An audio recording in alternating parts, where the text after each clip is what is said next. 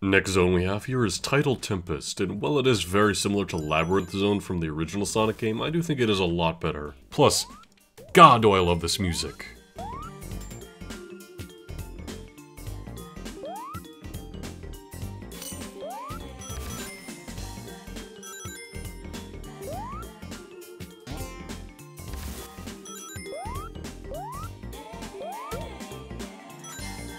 What's also nice about a zone like this is that there's the upper path, which doesn't involve as much water. Similar to how, what was the name of that one zone in Sonic 2? I forgot about that Batnik. It's a little water bug. That's nice. Oh my god, I love it. You hear them? It's so good. Hold on, let's make sure we get some air while we're down here. Most of the time, Sonic water levels are so stressful, but I gotta say, this music really helps. Makes me forget about the pain and suffering it is gonna cause me in the future. Oh dear. Come on, there we go. I do like that there's kind of less of a drowning theme, because the fact that it uses CD music means it would have to load that song like it does with the speed shoes or the invincibility. And I don't want them to cut off this music, because I really like this music. Goals over here. And bingo, another special stage. I don't know why I keep saying bingo. Oh, that's a bingo! That background is certainly interesting. It's some sort of island with mechanical towers, some sort of clock tower as well. Other floating islands off to the side. This place looks awesome. Through the grass, Sonic. There we go, one left. Let's go around this corner. Oh no, oh no, oh, that, well, it worked out. Even if we had to bounce all over the world. We have the blue one. Alright, we're over halfway in the time stones. That's good. That's good. 3 left. The sooner we get the time stones, the better. And the sooner I get to hear the Tidal Tempest music, also the better. Oh god, I'm being pushed. You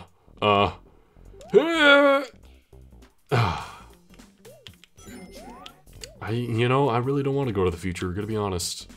I don't have any reason to. Shout out to the 3 women who did the vocals for this game. I don't remember their names right now, but they'll be in the credits. Oh god. Some of these Batniks are a lot more unique than the standard Sonic games. They do stand out to me. Seems we can turn that fan on, which will send us up to this path here. Oh, and I love this bit, how we have to kind of climb up and down the poles. Oh, which way are we going? And the past. Do we want to go to the past? The video will become very dull as soon as I do. Oh, never mind. Alright, on to the next special stage, I guess. Oh, this one's a beautiful background. The red and green in the black sky. Yeah, look at us getting it in midair with the fan. That was dope. Alright. Oh, come on. I'm going too fast right now. The time one's gonna show up in a bit. Where is it, though? Oh, it's right on me. Here, there we go. Okay. Got ourselves some more time. Alright. The time one's back. We need it. Oh god, the time. Here, oh. Barely just saved ourselves there. Watch out for those spikes. Or traps? Whatever those are. Get the time one again. Just get ourselves as much time as we can. 2 left. Yeah, yes, alright. Come on. Oh, god damn it. Alright. 30 seconds left. That's plenty of time for 1. Oh, get back here, you. Oh, no. Oh, no, no, no, no, no, no, no. Oh, we're running out of time.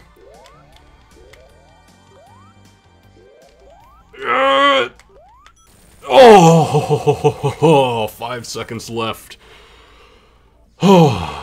It doesn't matter that we ended out in the bad zone, or the water, what it normally is. 5 time stones.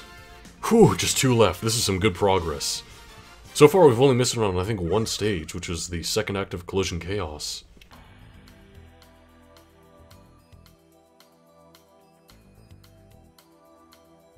Man, the music here is so ominous. I miss the old, joyous tunes of the previous timeline. Yeah, and everything's destroyed, not to mention all the Eggman murals in the wall. It's seriously haunting, more than any environment in a platformer has been up to this point. Oh, get back here, you! Hold on. Oh, come on, he's getting away, Sonic. Let's go. Get the rings. Oh, God. Oh, that went past him. Get back down here, you. Let's get some invincibility here. Alright, we seem to have destroyed his ship. Get back here. Oh, God, the water. Let's get some more rings, just to be safe. Oh, God.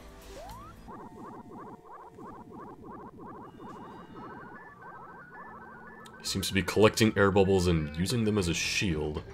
Well, it's a good thing we actually need those bubbles for air. All he does is spin his air bubbles around and shoot projectiles at us. Sometimes he changes where he shoots, but overall it's a pretty simple boss fight. We just get his air bubbles to get out of the way, and we need to get our opening. Ah, there we go. Just like that, we defeated Eggman here in Tidal Tempest. Don't worry, Tidal Tempest, we'll restore you to the good future, along with our own timeline. That intro guitar is pretty great. Quartz Quadrant here is one of my favorite zones in the game. Do not take me into the future already, I want to relish this, I want to enjoy my time here. Although, the fact that they introduce conveyor belts to help you gain your speed quicker and make better use of that time travel is kind of a neat gimmick. It's suiting for this game.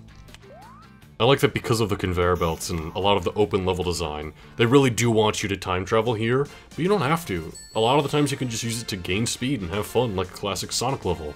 You may notice I don't really use the time travel all that much, even though you can, because you can play it like a classic Sonic game, or like one where you're trying to seek something out, but, you know, I'll get into that in the extra part, assuming I get to an extra part, we'll see. Oh, I wasted my opportunity for the past there, that's a shame. Or is it, honestly? Do we need to go to the past? But assuming we do an extra part, I'll get into a lot of the nitty-gritty of going into the past and the future. Also, the conveyor belt really should be facing the other way. You can control that using some of the levers about here. But I didn't do that all that well. Oh, we made it to the goal another time. We don't have enough rings for a special stage. We're falling behind on time stones. I didn't get any in Quartz Quadrant here. We're already onto the boss.